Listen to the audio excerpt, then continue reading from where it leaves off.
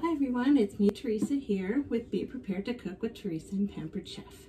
And today I'm going to show you how to sous vide. I know, I had no idea what it was either until I started with Pampered Chef. Basically, it's cooking slow and evenly at a constant temperature in a vacuum sealed bag. But our new multi-cooker, which is taking the place of our quick cooker and adding several more exciting settings, has a setting for sous vide. Some other features I really like are the fact that when you have your lid, we now have a lid rest on both sides, and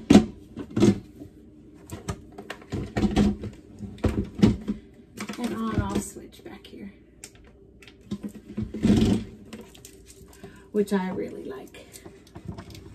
So with sous vide, it basically will be cooking in a temperature controlled water bath. So with the setting, the first thing we want to do is add water and get that heated to the right temperature. So tonight I'm going to be making steaks. I love steaks, and I think I'm a really excellent steak cooker. I love using our deluxe electric grill and griddle. I also do great in our cast iron. So this is another type of cooking that professional chefs use. What it does is I'll set the temperature for 135, and it will heat up the water. About 12 cups of water in here. There's a line marked inside that tells you how full to get it. And then you're just going to set it on the sous vide setting.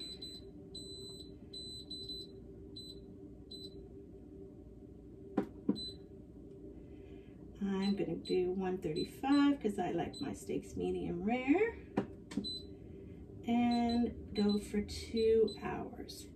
That's the other thing, is that sous vide cooking is a slow process, so it cooks through the whole meat at the exact temperature.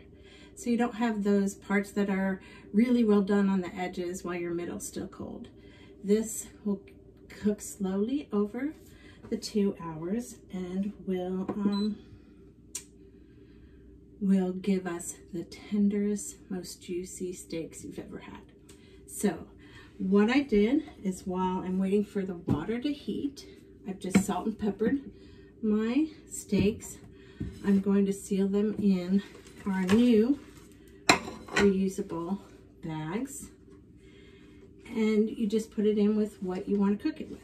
I made some garlic herb butter with just mixing some of our garlic herb rub with some butter, and so I'm going to seal those in. And I'll be back when I show you how I put them in the bath. So when you put your meat in your bags, you want to press out as much air as possible and seal them in so that it's in there without any air. You can also use Ziploc bags. You can use the food sealing bag machine if you have that. The key is to get out as much air as possible and seal that meat or vegetables or fish, whatever you're cooking, in the bag.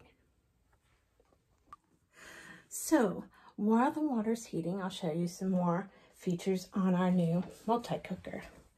As you can see, it says run because it is preheating my water. This is new. It is a little dial clock that will show you the progress of what you're cooking. Now we have 16 settings. Custom sear. Now to the sear, we've added different temperatures, so you can sear at 3 different temperatures. An egg cooking, an egg setting, poultry, beef and pork, seafood, rice, grains. You can make soups, beans, even cook desserts, steam vegetables. Use it as a slow cooker when you replace the lid with a available glass lid.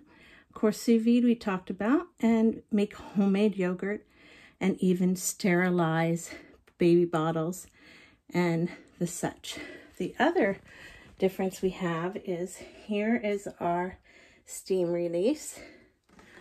And on the quick cooker, the release was here, giving you space. But now we've made the release here, so it's even safer, keeping you distant from that hot steam. Okay, so the multi-cooker just beeped to tell me that the water is heated to 135, and that's what I wanted. Have my meat sealed in the bag. And you want the meat to be totally submerged in here with the seal above the water. And that's it. I'm going to put this in. It's going to run for a couple hours. And then we're going to try our juicy sous vide steak.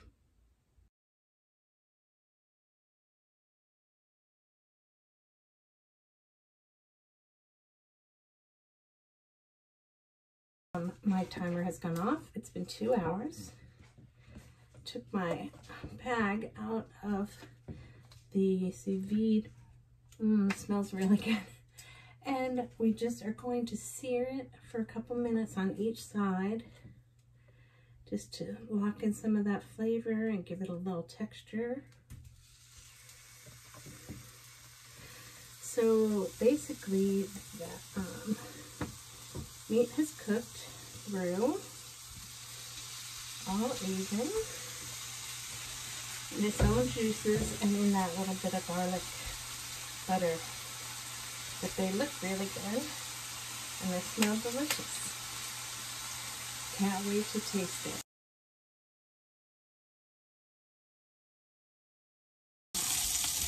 Got a nice little sear on my steak. I'm going to see how easily it cuts.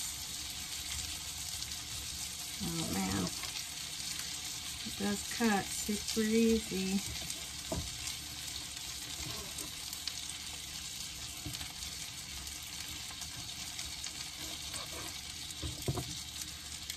Nice medium rare, how I like it. Can you see that?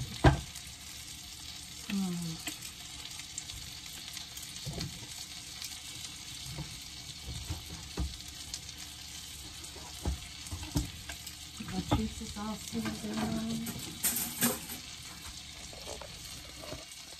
Show you my reaction when I taste this. All right.